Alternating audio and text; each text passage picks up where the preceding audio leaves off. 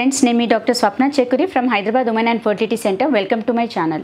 So ee roju entante manamu endometriosis gurinchi discuss cheskundam because chaala mandi mana comment box lo kuda adigaru asalu endometriosis dein valla vastadi, risk factors enti anedi dani gurinchi detail ga telusukundam. So basically endometriosis anedi ela ante manaku maamuluga ladies lo prati nela period start ayinappudu గర్భసంచి లోపల lining దాన్ని endometrium అంటాం. So ఆ endometrium separate అయ్యి అది బయటికి bleeding లాగా వచ్చేస్తుంది. బట్ కొంతమందికి అంటే ఆల్మోస్ట్ 95% వాళ్ళకు నార్మల్గా ఇదే జరుగుతుంది. ఒక 5% ఇండివిజువల్స్కి ఏమవుతుందంటే half of the menstrual blood బయటికి వచ్చేస్తుంది. మిగతా సగం అంటే కొంచెం మెన్స్ట్రల్ బ్లడ్ అనేది వాపస్ అంటే బ్యాక్ ఫ్లో అవుతుంది త్రూ ట్యూబ్స్. అంటే బయటికి రాకుండా ట్యూబ్ నుంచి బ్యాక్ వెళ్ళిపోయి అది ఓవరీ పైన అయినా పడవచ్చు, గర్భసంచి పైన పడవచ్చు, లేదు లోపల బ్లాడర్ మూత్రం సంచి దానిపైన పడవచ్చు, లేదు బవల్స్ అంటే పెద్ద పేగులు దానిపైన కూడా పడవచ్చు. సో ప్రతి నెల అలా కొంచెం కొంచెం మెన్స్ట్రల్ బ్లడ్ లోపలికి పడి అది అంటే కలెక్షన్ అయిపోయి అది చాక్లెట్ సిస్ లాగా ఏర్పడుతుంది. దాన్ని మనం endometriotic cyst are chocolate sys అంటాం. సో ఇలా అంటే ఎవరు రిస్క్ అండ్ ఏ ఏజ్ గ్రూప్లో కామన్ అనేది చూద్దాం. సో బేసికల్లీ ఎండోమెట్రియోసిస్ అనేది ఎనీ ఏజ్ గ్రూప్లోనైనా ఎఫెక్ట్ పడుతుంది. అంటే యూట్రస్ ఉన్నంత వరకు ఛాన్సెస్ ఆఫ్ ఎండోమెట్రియోసిస్ అనేది ఉంటుంది. But most commonest age group ఏంటంటే 30 to 40 years వాళ్ళకి ఇది మోస్ట్ కామనెస్ట్.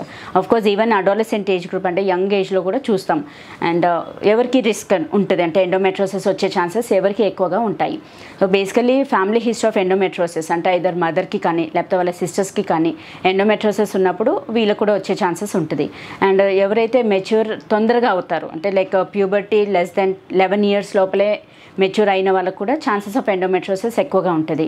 అండ్ ఇంకొకటి ఏంటంటే like too much of exercise over exercise చేస్తారు. కొందరు ఏంటంటే ఓవర్ వెయిట్ ఉంటారు, వాళ్ళు కూడా direct increased risk of endometriosis. So ఇవన్నీ కూడా risk factors.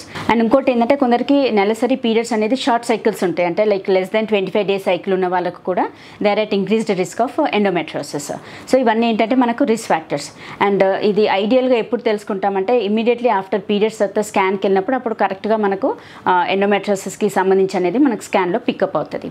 And what are the symptoms అంటే ఎండోమెట్రియోసిస్ ఉన్నది అని ఎలా తెలుసుకోగలుగుతారు. సో బేసికల్లీ ఏంటంటే వాళ్ళకు సివియర్ పెయిన్ ఉంటుంది. కొందరికి ఏంటంటే only during periods severe pain ఉంటుంది. కొందరికి మాత్రం మనకు పీరియడ్ వచ్చే ముందలా పెయిన్ ఉంటుంది, త్రూఅవుట్ పీరియడ్స్ పెయిన్ ఉంటుంది, అండ్ పీరియడ్స్ అయిపోయాక కూడా సివియర్ పెయిన్ ఉంటుంది. అండ్ అది కాకుండా బ్లోటింగ్ సెన్సేషన్, కొందరికి ఏంటంటే నాజియా, వామిటింగ్స్ అంటే వాంతికి వచ్చినట్టుగా తిప్పేయడము, కొందరికి ఏంటంటే లూజ్ స్టూల్స్ డయేరియా అవుతూ ఉంటుంది.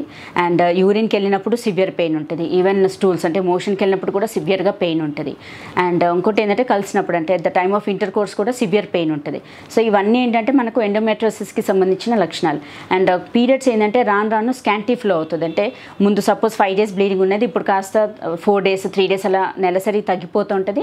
అండ్ వచ్చే బ్లీడింగ్ కూడా చాక్లెట్ కలర్డ్గా చిన్న చిన్న క్లాట్స్ లాగా పడుతూ ఉంటుంది. సో ఇవన్నీ ఏంటంటే మనకి ఎండోమెట్రియోసిస్కి సంబంధించిన symptoms. And actually what's the main reason for endometriosis? So basically ఏంటంటే మనకు hormonal imbalance could be one reason. ఇంకోటి most commonest genetics and environmental factors, ఇవన్నీ దీనివల్ల కూడా మనకు ఎండోమెట్రియోసిస్ వచ్చే ఛాన్సెస్ ఉంటుంది.